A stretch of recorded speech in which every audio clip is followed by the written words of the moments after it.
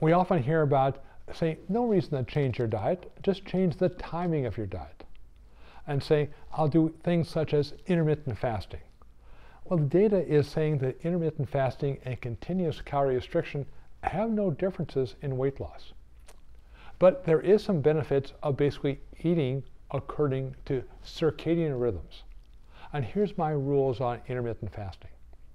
Eat your first meal as soon as you wake up. Eat your last meal before the sun goes down. Now, if that's too hard, eat your last meal at least 4 hours before you go to bed. That's how you basically do intermittent fasting the intelligent way.